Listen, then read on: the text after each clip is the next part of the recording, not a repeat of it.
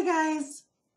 So it's been a while, but today I want to talk about my favorite type of divination, which are Harrow Cards.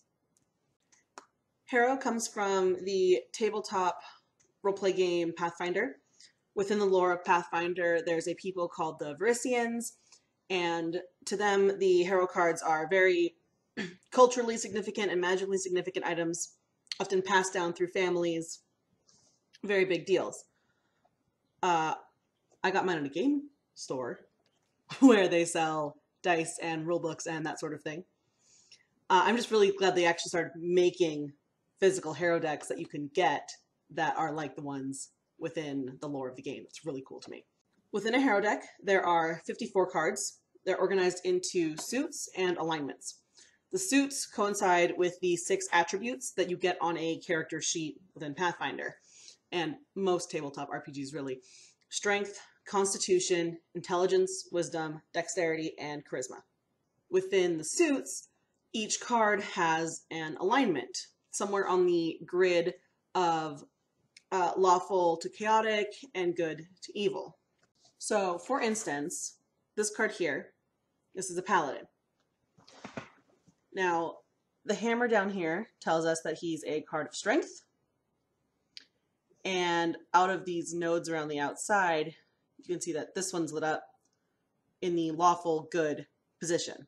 So this is the lawful good card of strength. So each suit has 9 cards, 1 for each alignment. Harrow reading is done in 2 steps. I don't always do the first step, even though it is traditional. I say traditional because remember, we're talking about something from a tabletop RPG. This is not an ancient form of divination by any means.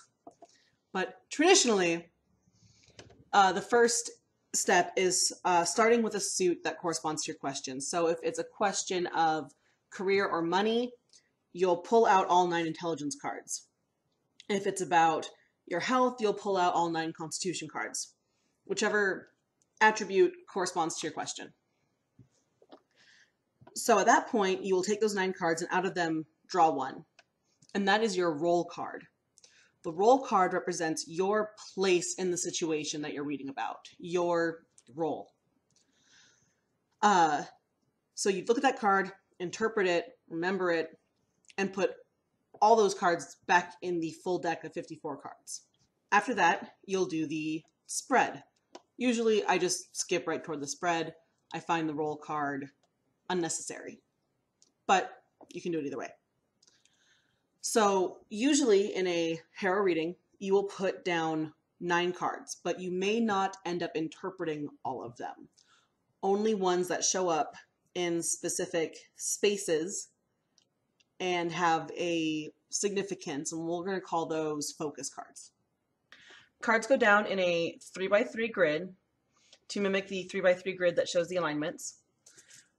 We have lawful to chaotic and good to evil.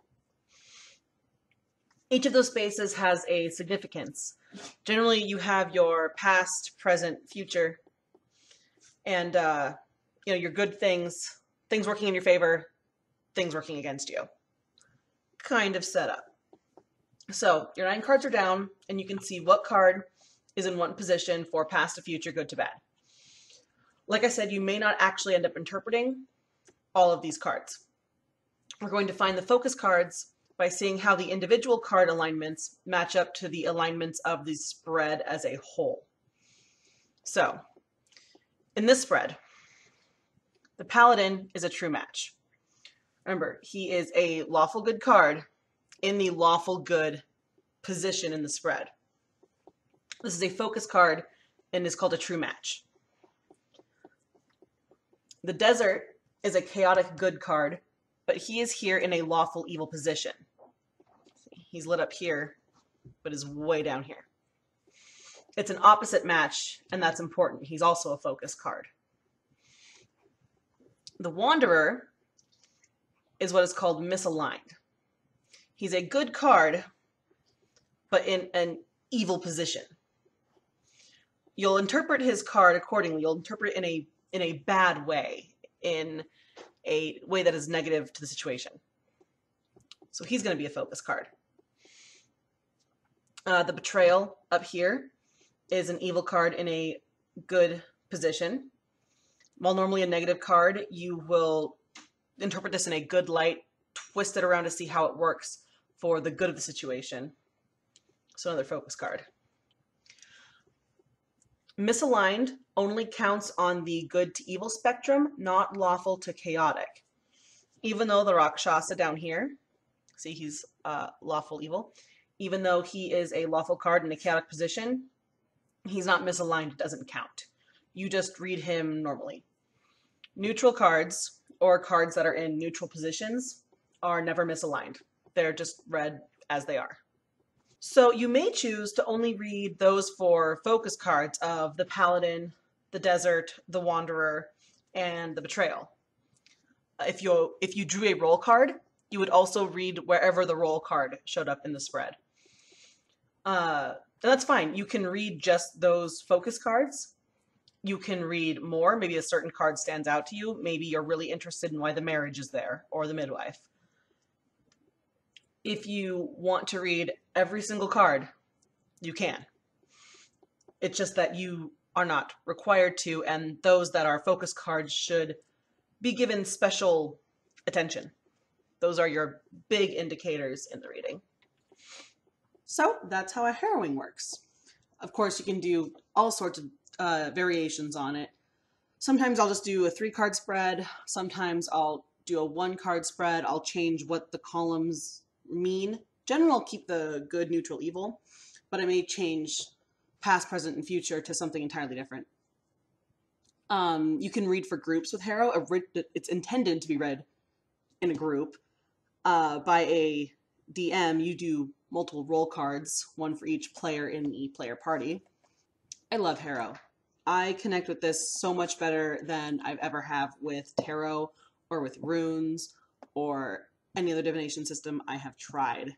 I absolutely can get into this. I feel like I can know the cards and their characters. In addition to the little white book that comes with it, there is a playable campaign within Pathfinder where the party gets sucked into the Harrow deck. It's great because you get to meet the cards, most of them anyway.